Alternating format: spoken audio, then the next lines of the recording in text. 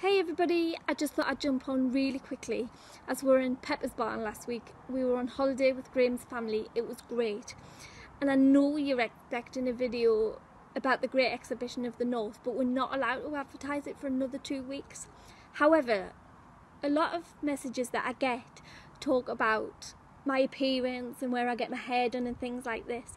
So this video is long overdue, but I've been for a haircut today and I go to Francis Marshall in Sunderland. They're a family run business. They're absolutely amazing. They're fantastic with old people. They're amazing about my disability. You know, they're a hip and trendy salon.